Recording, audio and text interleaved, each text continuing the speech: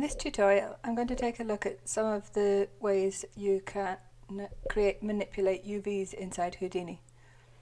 I'll try to keep this one reasonably short because it's hard to make UVs very exciting, but there are some really useful tools in here. I would say Houdini's biggest drawback when working with UVs is it can be quite hard to find what you want, and the naming conventions aren't as straightforward as I would like. But once you know what you're looking for, there's some really powerful stuff in there. In fact, in game studios that I've worked in the past, I've written Maya nodes, Maya digital assets for Houdini that purely work with UVs, because it's nice to be able to access the powerful UV tools inside Houdini from Maya so that all the artists can use them. Now, the first thing we want to do is set up a scene to create our UVs in. So take a new scene and drop in a file object and open that up, and you'll see you have a file node, and in here I'm going to load in a model that I created especially for this tutorial. It's a model of a robot that has a nice combination of curves and geometric shapes, which we can use to demonstrate setting up UVs. Now, first of all, we want to be able to see our UVs, and the way we do this is if you take a look in your scene view, you'll see at the moment it's showing the perspective view, and if we open that up and change our view, then we have access to the UV viewport here. So here you can see we have an empty 2D grid. It's empty because there are no UVs on the robot at the moment. So if we set it back to perspective, ideally we want to be able to see both of these at the same time. So the way we can do this is open up, split our pane so that we have two views inside it, and for a long thin pane you're better with two views side by side, and then this one we can change to our UV viewport, or we can use the shortcut which is space 5. Oops, I made the wrong one. So space 1 takes you back to perspective, and space 5 will take you to the UV viewport, and now we can see our UVs as we work on our model. So at the moment this robot has no UVs. If we open up our geometry spreadsheet, the UVs are generally created in vertex attributes. The reason for this is if we created them on points, we wouldn't be able to separate them across edges, and all our UVs would wrap around, which obviously isn't going to give us the results that we want. So we, except in very unusual circumstances, we would set our UVs up on our vertices, and this is what UVs do by default. So the first tool I'm going to show you in some ways isn't really a UV tool, but it's something that you'll probably use when you're working with UVs, and this is called UV Quickshade. And what this will do is place a texture onto your object, and for the Quickshade, certainly when we're setting them up, we quite often just use our grid texture, and this will give us an idea of whether the UVs are well distributed and if we're getting any stretching in them. If you're setting up an object with a texture on it, then you can stick your color texture in here, and you can see that your UVs are set up correctly. So this is really just a preview. It isn't a proper shader, so all you're seeing is the color values from your texture. So this is purely for setting up your UVs. At the end of the tutorial, I'll show you also how you can very quickly access the Houdini equivalent of a PBR shader, and that way you can see how all your textures are working on your object. But for actually working with UVs, this is ideal. The other thing to note about this is because there are no UVs on my object. The UV Quickshade is aware of that and it's created some for me. But its ability to create UVs is very limited, so we can project them in the different axes and we can scale them, but that's pretty much all we can do. This texture parameters only becomes available if you don't have any UVs in your object already. So normally you would stick this on the bottom of your chain and use it to display any UVs that you've created further up, and it will use the UVs that you've created rather than making its own. When you're working with UVs, to start with, they all contain the text UV, so you can hit the tab and type in UV and you'll get a list of them, or alternatively you'll find them inside the material folder. So here you can see we've got all our UV tools. First of all, I'm going to show you three very simple UV tools. We have UV Unwrap, we have UV Project, and UV Texture. All of these will create UVs from scratch, and they do it in a very simple, straightforward way, and you will have come across these tools elsewhere. Most of the time you probably want something a bit more sophisticated, certainly if you're working on a complicated model, but if your model is quite simple, one of these might do. I'm going to look at them together because they're quite similar and they overlap to some extent as well. So first of all, look at the UV Unwrap tool, and you've probably come across this before. I know this is one of the tools that I use a lot in Maya. It simply takes a number of planes. 6 planes is probably ideal because then you have your positive and negative X, Y and Z planes. And for every face or collection of faces, it looks to see which of those planes it's most directly aligned to, and groups those planes together and projects onto those. So you can see a face like this, it has let's group them together. Let's see, for example, the body of the robot is quite a good one to show you because it's actually split it, although there's a bevel here, it split it right in the corners, which is quite a nice result if we're going to be texturing the robot body. We can play around with it a little bit. If we change the spacing, we can reduce the spacing between the parts, but you'll see that the layout isn't very good. There's a lot of big spaces in here. So if you're using that, you probably want to follow it up with a secondary node, which is UV Layout. And UV Layout is basically a packing tool. So you can see now it's packed much better. Everything gets a bit bigger UV space, and we'll go back to this later because there's some clever things you can do with it. So that's UV Unwrap. UV Project, again, is very straightforward. All it does is takes a series of projection types and applies them to your UVs. In this case, we have an orthographic projection. It's projecting everything straight in the Z direction, which you're not likely to use very often. You'll see there's a collection of different types of projections.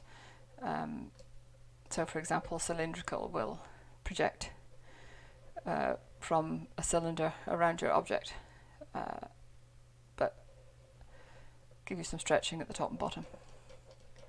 I have to admit I don't use this very often. There's the occasional object where this will work.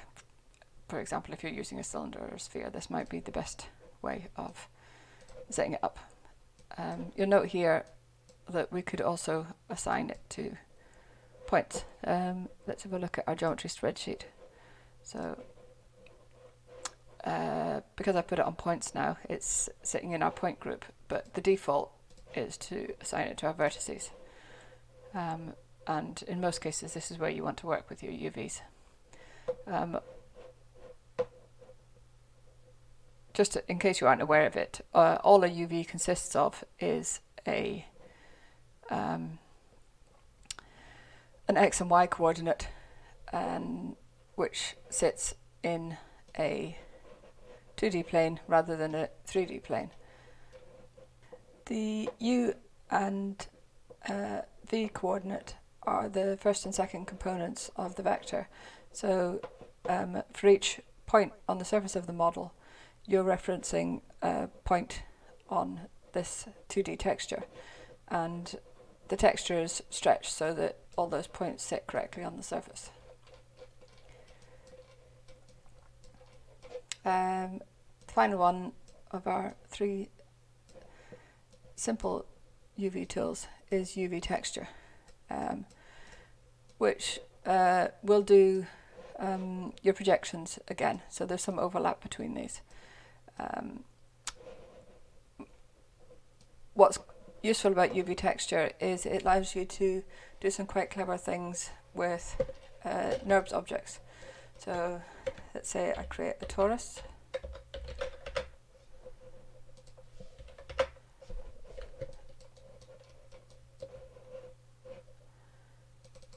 Oops, I didn't actually want to create it there. Let's stick it inside our file node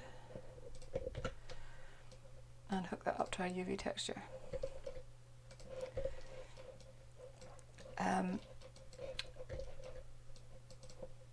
So our torus lets us assign to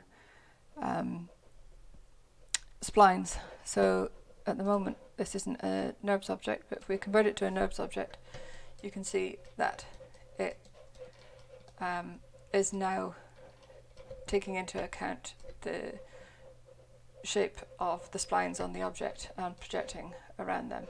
And we can play around with this a bit. When this is really useful is if you've made a tool that creates surfaces from scratch using curves, then you can use the curves that you've built the surfaces from to determine the way the UVs sit. And this gives you a lot of control over automatically generated UVs. So it's definitely worth knowing about this for those circumstances. Some of the other options we have in here, this might be quite useful if you're, let's turn this back into a polygon mesh. I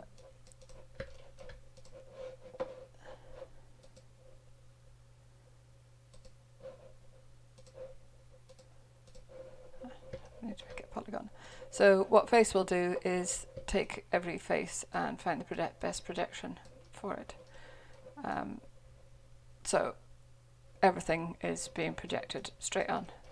This isn't very good because you'll get a lot of seams. Basically every seam is cutting your UVs, which is very inefficient.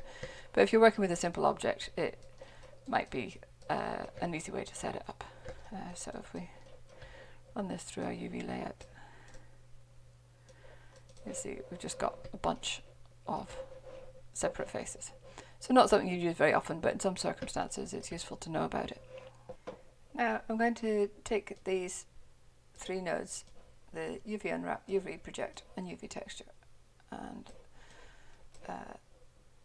call these simple UVs, and then move on to some of the more sophisticated UV tools. The first one I'll look at fairly briefly is the UV pelting tool. If you're a character artist, I'd imagine you're very familiar with this. I'm not, so I have to admit it's something that I've never used in Houdini. But I'll show you briefly how it works. So this is called UV Pelt, pretty straightforward. And let's plug our robot in. Now what the UV pelting tool will do is it works on areas with a continuous set of UVs, it will take the edges of those areas and stretch them out, either to a circle or to the shape of a primitive that you've provided it with. And you can, if you imagine all the points inside that joined by springs, it will try to push them apart. So you get a nice smooth distribution of UVs across the surface. This works very well for organic shapes, which is why character modelers tend to use it a lot. A classic situation would be if you imagine an animal's pelt removed from the animal and then pinned out and stretched as much as possible onto a 2D surface. So when we're working with UVs, we're always taking a 3D object and trying to fit it to a 2D surface. And there are just numerous ways to do that. I'll show you a quick example. So this robot isn't very suitable because he's made of lots of discrete shapes, but we can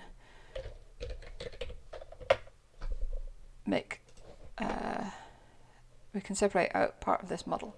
So if I let's take his body and delete non-selected. So now we have his body, and run that through the pelting tool. At the moment we're not getting any results because his body is it's a continuous closed object, so there aren't any edges for it to grab. So what we need to do is set up an edge cut group, and to do that we hit the little arrow and we can select edges in the viewport. First of all, we'll turn it to edges.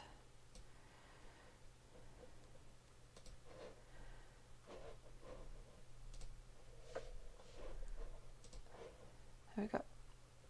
Now, if we double click, we can select an edge loop. So what I want to do here is separate out these faces into, we'll just split them along the edges so that it unwraps nicely. And then we've got some edges to work with. And then hit enter, and you'll see we now have our faces laid out in the middle, and we have a bunch of springs pulling them to the outside, and we can increase the tension on the springs, which will pull it out. And if we increase our number of iterations, it again will smooth everything out a bit. So you can see now we have much more realistic distribution of UVs, and we don't have any overlapping. So if I stick that through my UV Quickshade, you'll get an idea of how it looks. So we're getting some stretching, but not too much. Let's see if we can increase our iterations. No, I don't think we can do them anymore. Our boundary strings, we can play around with them a little bit. I think we're getting some problems here. So what we could do is add these edges.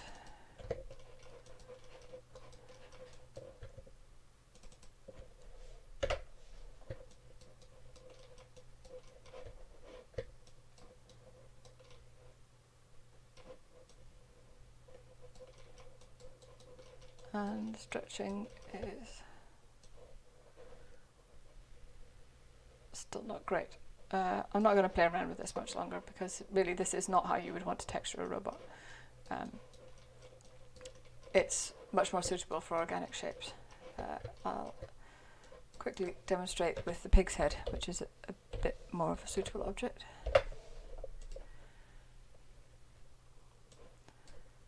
So if we stick that into our pelt,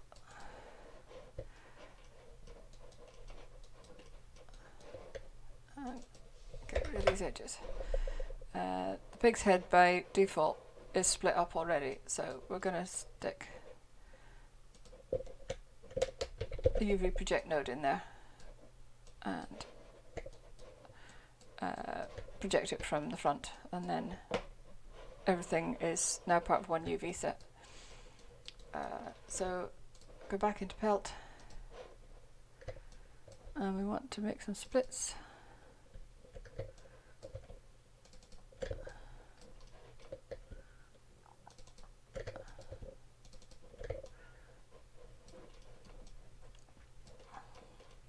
So now we've separated part of his head, and we're getting our pelting here on his face. These UVs are in the way, so the easiest way to get rid of that is go back to our UV project and move it off to one side. Now the pelt will only work on one discrete group of faces at a time. The way to determine which one you're working with is using a hint primitive. So if you switch on the primitive numbers, 0, which we're using at the moment, is obviously within the face. If we wanted to do the base, let's say we'll take 2693, and now we're working with the underside of the pig. This is a limitation that we can only work on one at a time. So if you wanted to do both of these separately, you'd have to do the pelting twice. Let's go back to 0, and now you can see the results you're getting are a little bit more sensible with a pig, though we would want to make some more splits and divide them up in an easier way to stretch everything out neatly. So that's as much as I'm going to look at for now with pelting.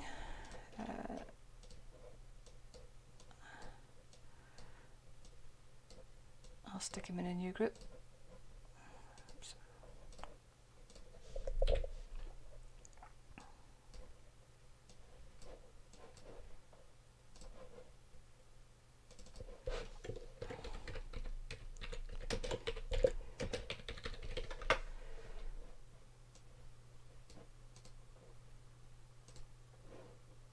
Just check why we're getting errors. I'm not sure why we're getting errors on this.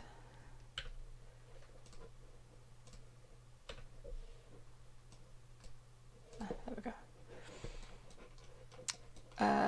So the next tool we're going to look at is one that is something I do use a lot, which is really useful, particularly when working with something slightly less organic like the robot, and when working with procedural models, which 90% of the time is what I would be doing. And that is the UV Flatten tool. Takes every piece in your object and tries to flatten it out as much as possible. And in order to do this, you will probably need to create seams on your objects. So if you imagine a cardboard box, you could squash a cardboard box down as flat as possible, but in order to texture every size of it separately, so to completely unfold it, you need to make some cuts in it. So you would cut down the sides and then you can unfold it completely. So there are several stages to the unflatten node. Let's hook up our robot. So the first thing it does is it takes all the pieces and tries to flatten them as much as possible. And then when we start working with this, we have the option to add seams. So these will be cuts that are applied before the unflattening. And then the last thing it does is it lays it out into as optimal a shape as possible. Doesn't do quite as good a job as the UV layout tool, so you might want to use this afterwards. You can set this up so that it's something you do relatively manual, so you would interactively set up all your cuts to get the best results possible, but it's also, there's a way of setting it up so that it will do this more automatically. I'll show you some of the manual tools first of all. So let's take a look at our robot head. You can tell that's his head because his eyes are there. And we're going to make some cuts because at the moment it's not doing a very good job of unwrapping him because everything's squished together. So we want to cut along these seams and the edges to unfold him. So here we use a tool. So if you've got the tool selected, you might need to hit enter to enter it, and this will bring up a toolbar at the top that gives you access to some of the tools. It's also possible to access them as we normally do by clicking on the little arrows at the end. So we could select a group of seams using this arrow, or we can do the same thing inside our tool.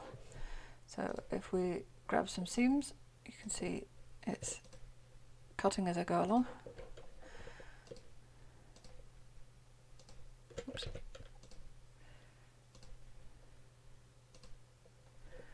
And already you can see getting a better shape out of this.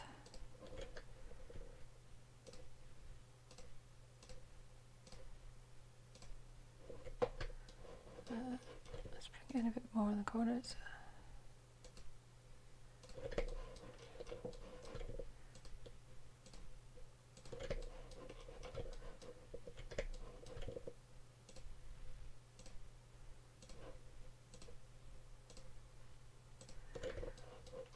You can see with the pelting tool the different shapes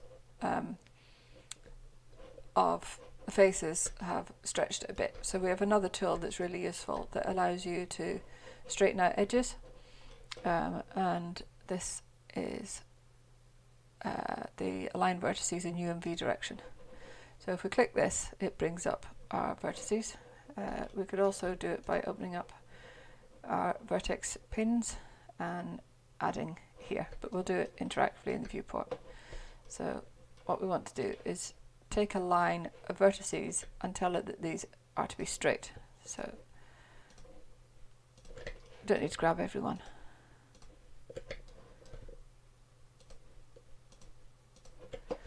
And hit enter.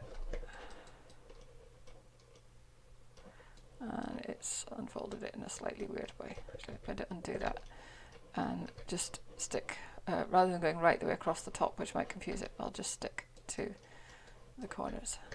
So let's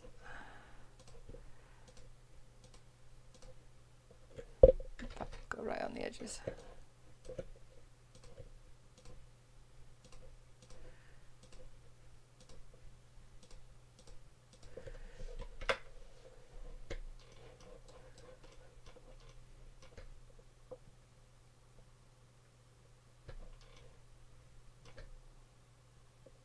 So I'm not sure why that's not working. Let's try it in the viewport. Let's grab a few of these. Okay, that's doing what we want now. So you can see it's taken everything along this line and it's straightened it out and aligned it with the V direction. And if we take the other side,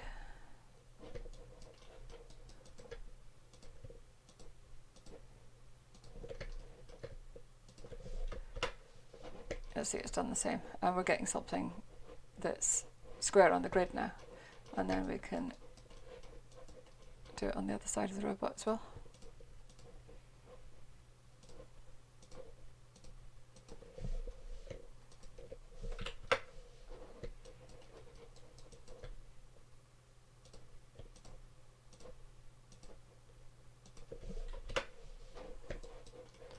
So you can see everything's lining up a bit better. Let's do it on his face.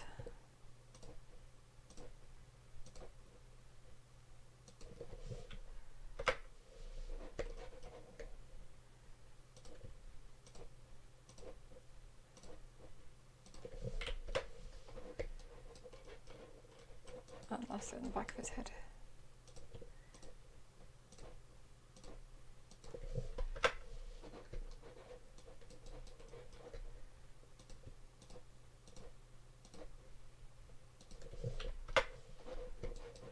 So we're not quite there yet, but we're getting something that is much closer to the shape we would want for his head. Now, obviously this is far from procedural, so I'm going to show you a way you can use this that is more procedural. First thing we'll do is, currently we've got enable manual layout switched on. The reason you would switch this on is because when you turn it off, it will, every time you change a piece, it will try to refit everything. And if you're actually working on a piece, you don't want it to do that. It would be really annoying because you keep losing the piece that you're working on. But for now, we'll turn it off, and it's doing a repack. So now we have an unflattening stage and we have a layout stage, which are both done procedurally, but we don't have any seams. So in order to create seams, we have another node, and this is called UV Autoseam. The Autoseam node uses the curvature of the object to try and pick good positions for seams. Let's hook it up to the robot. You can see an interactive display of where the seams are appearing on the robot, and it creates islands, so discrete areas of your object, and then tints them in different colours. The way that it works is it takes a scattergun approach to grabbing lots of surfaces, and then it tries to merge them together. So it'll take lots of random points across your object, look at how those points sit relative to the points next to them, and then if they appear to be on one plane, it will try to merge them. And we can change both the grain tolerance, which is the number of scattered points, and the merge threshold in order to get different results. So if we play around with these, we can either achieve more or less different islands. If we look in our geometry spreadsheet and go to our primitives, then it's created an attribute called island number, and these separate the islands out into groups. We can actually display these, well, we're displaying them anyway, but we can persistently display them through our node network using a color node. And if we change this to primitive, stick on random from attribute, and then give it the same name. So the name of our attribute. Oh, just a sec, I'll restart. Okay, luckily that seems to have done an autosave. So I'll just go through it again. One really useful trick, if you have a file that crashes and every time you reopen it, it crashes again, if you turn off auto update, that will simply load in all the nodes without actually cooking them. So you're very unlikely to get it to crash, and then you can just delete the last thing you did. So it's a really nice way of being able to catch something. But in this case, it seems to be okay. So as I was saying, go to the geometry spreadsheet. Our attribute is __ island _ num, and then 2 underscores again. So we'll type that into our color.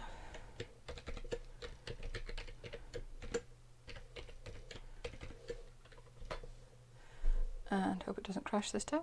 Yeah, that's fine. So now we're getting a different color for every island, and it's a little bit easier to see, I think. So if we go to our Autoseam, let's turn our display back on here, we can play around with some of our values.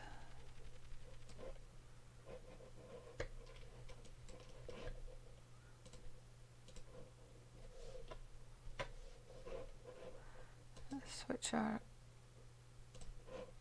UV viewport back on.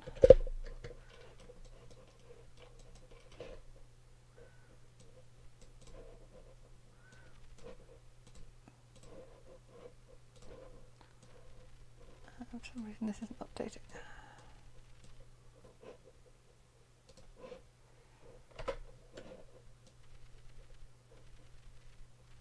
And that seems to be working now.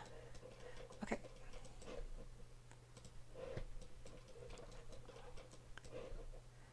So we'll leave this for now because we can play around with it once we're doing the unflattening. I'm going to create a new UV flatten node because we've set up quite a lot of parameters in that one. So we should largely be able to use this as the default. So we'll keep our color in there for now so we can see the different colors of the faces. And on this we need to set it up to be more procedural. So first of all, we have some seams. So the UV Autoseam group, Autoseam node creates an edge group called seams.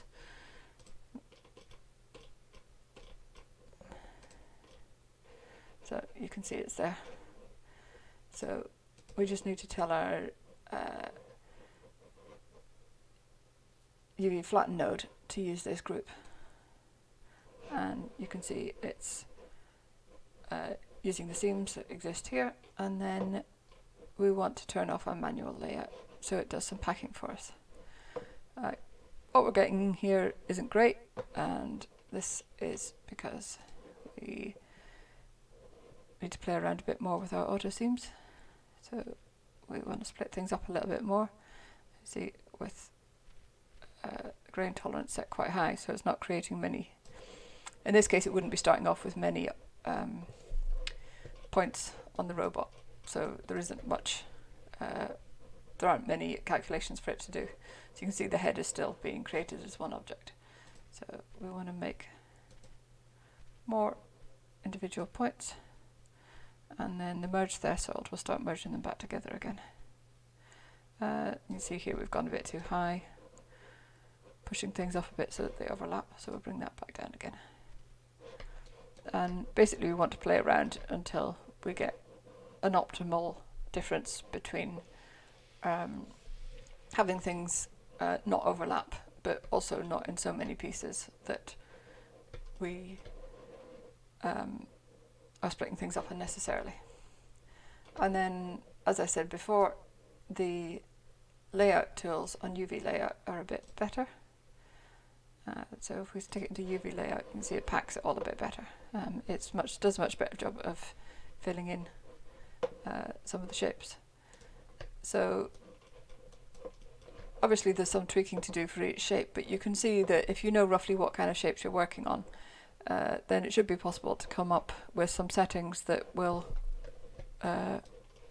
allow you to procedurally UV and unwrap in an efficient way most of the time. One other thing to note is the UV flatten tool will stick a grid on for you to see your UVs in the interactive viewport, and if you use your mouse wheel you can change the size of that grid.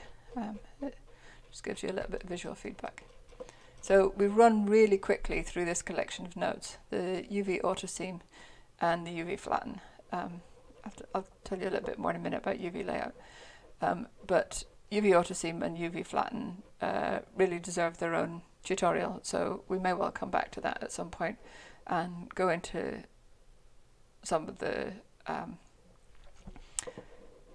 more detailed aspects of them. But for now we're just looking at some of the ways you can deal with UVs, so we'll move on to some of the other tools. So I would put the UV Flatten and Autoseam into our more complex UV tools.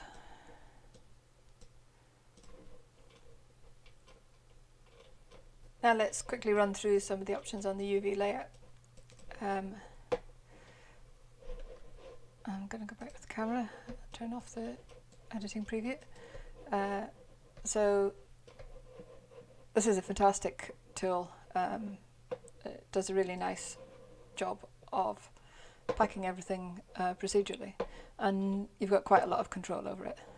So some things you can change. We can use the surface area of the model to influence the scale. It looks like it's doing a pretty good job of that already. We can, as I pointed out before, it was packing objects inside other objects. So if you've got a closed shape, it'll pack inside that, which most of the time we'd want to be on. That saves a lot of space. We can change the padding, so we can have larger gaps between our points. If, for example, if you're creating a light map UV set, you might want these to be quite far apart because you're probably using quite low res texture for lighting, and you're going to get some bleeding, so you want to keep all these nice and far apart. If we're texturing, then we can keep them a lot closer together.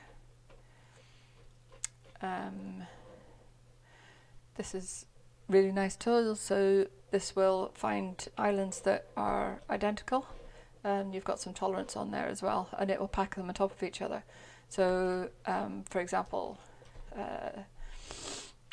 if you were putting textures on that have a surface texture that can be reused on identical surfaces, then we can use this to save space. Obviously this wouldn't work for light mapping, and we can also use ones that find mirrors and it will pack them together as well. And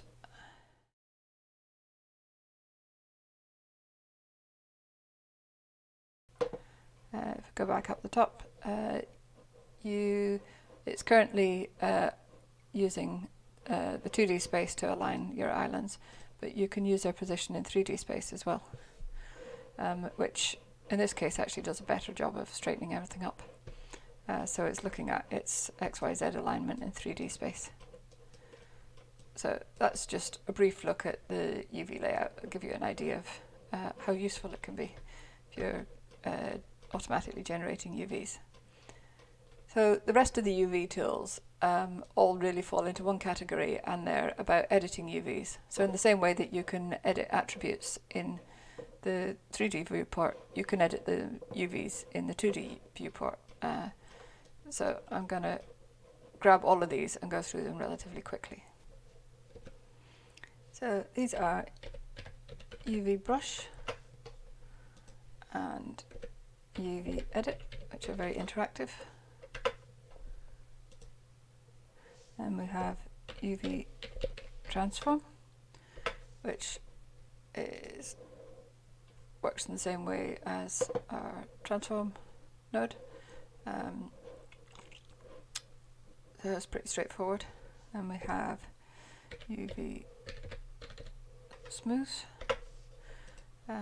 which will attempt to even out all our UVs, and UV fuse. So I'll just run through these very quickly. Let's come down here so we've got something to work with.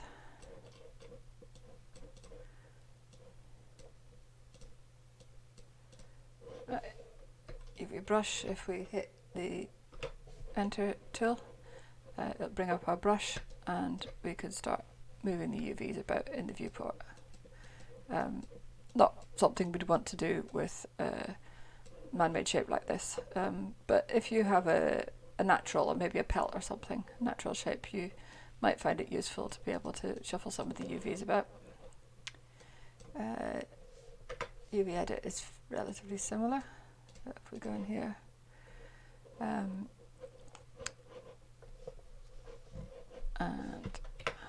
have our selection tool on, there's a little button up here that allows you to select points in the viewport and edit them. So we can just move these around. Again, it's just a manual tool for tweaking some of your UVs. Sometimes this might be the quickest way to fix a UV problem, if you don't mind it not being procedural.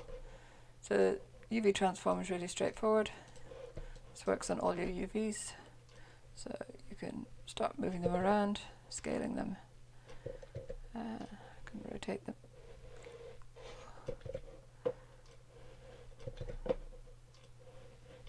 Yeah, you're most likely to want to rotate them around the Z-axis. The UV smooth node will average out the distances between the UVs. So you can see it's pushing everything apart. Again, if you're working on an organic shape, this might be quite useful, so that you don't get any overlapping. The UV fuse node you can use to merge your UVs together based on distance. We can, if we increase the distance, you'll see it just starts snapping them together. I think the most useful use for this, particularly if you're working procedurally, is if we switch it to grid, and it will snap the UVs to the nearest grid. So if you're working with really low res textures, you might have use for this. I can't say that it's one that I've ever used. So these I'm going to put in a group and call them UV editing tools.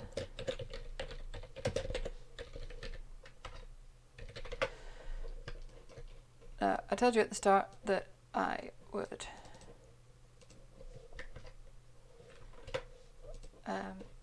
show you how to set up a basic Houdini PBR material so that you can display all the textures. But before I do that, I'm going to take my robot with his UUVs and take him into Substance and give him some nice textures. So I'll resume this video once I've got that model. Okay, I'm back now with some PBR textures which I've made in Substance for the robot using the new UV set that we created. In a minute I'll show you how to hook them up so that you can see all the different textures in Houdini. First of all, I want to tell you about something quickly that I thought I should mention, and that's the concept of layers in Houdini. There used to be a node in Houdini called a layer SOP, which is no longer available. And this was the way you used to move between different UV sets. So, for example, if you wanted a base texture layer but also a lighting layer with different UVs, you need to create a new UV set. And the way the layer SOP was, you would connect it into your network and then move up a layer, and any UVs created after that were created in a second UV set. And then if you wanted to go back and work in the first UV set, you had to create a new layer SOP and go back down a layer. As you can imagine, this wasn't a very straightforward way of working, and thankfully it doesn't exist anymore. So now if you want to create a second UV set, let's say we have our UV layout here and we want to just make a straight projection. So we're sticking a UV project node. As it is, this will overwrite our UVs, but if we stick in 2 on the end, we now have a new UV set. And if we open up our geometry spreadsheet, you can see that we have the UV and then we have UV2. So these are all separate attributes. And if we want to display this in the viewer, in the place where the camera is, you see we now have access to 2 separate UV sets. So this will just read them from the model that you're working on. Okay, stick back in auto and delete that.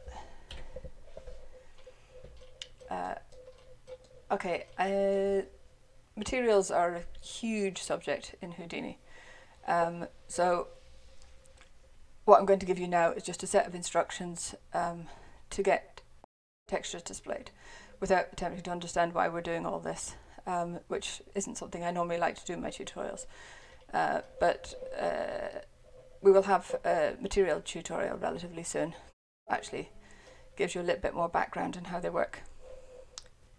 We want to open up our material palette, and this gives us a link to a bunch of default shaders, and the one that we want to use is called a principal shader. So the principal shader will allow you to render things like normal maps and roughness real time in the display view.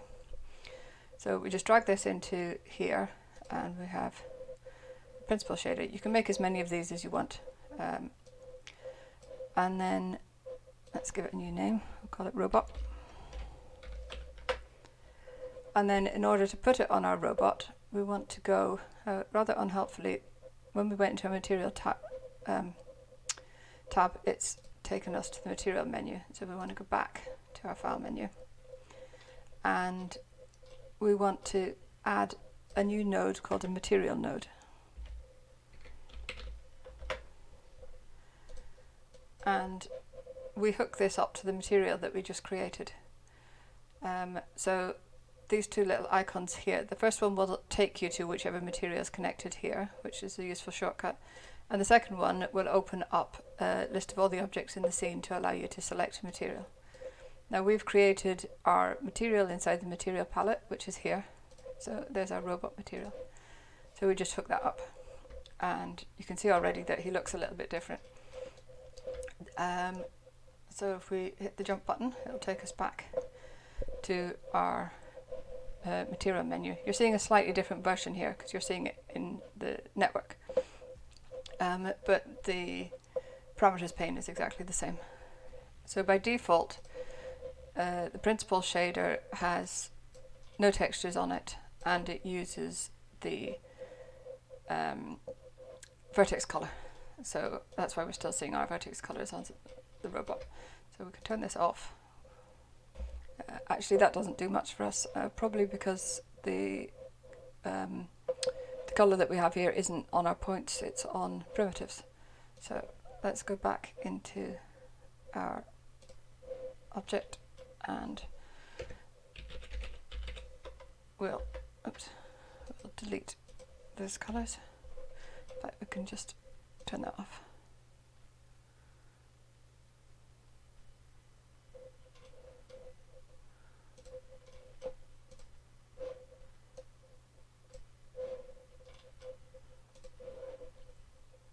And go back to our material. By default, Houdini always multiplies your albedo by a base color, which is grey for some reason. Now, if you're going to multiply it by the base color, that wants to be white. And now we go to our textures and set them up.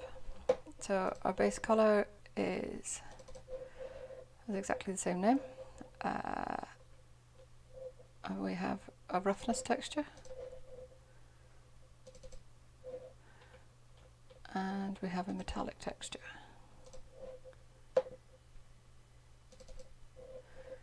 And we also have a normal texture which sits in its own menu.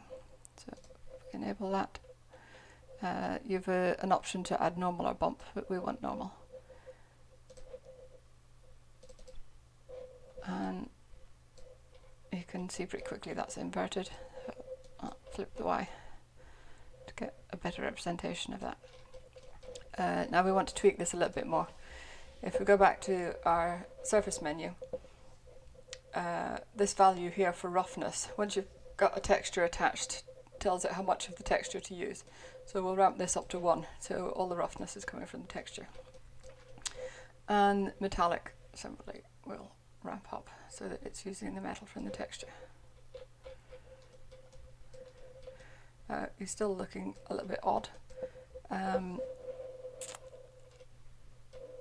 Part of the reason for this is that we don't have any lighting set up. So let's stick an environment map on.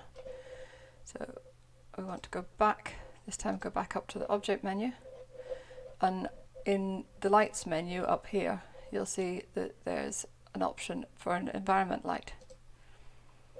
So we create that and hook it up to an environment map. and I've one of the substance environment maps here, and instantly you'll see that our textures are looking a lot better. Possibly a bit over shiny, but generally he doesn't look too bad at all. We can go back into our material and play around with some of the settings. So you can see that this isn't a true PBR shader. It's not doing exactly the same thing as a PBR. In fact, you've got far more settings here. You can, for example, set up displacement. So we could have exported a height map from Substance as well and had some proper displacement on him rather than just normals. And we have a lot more options here, such as an isotropy.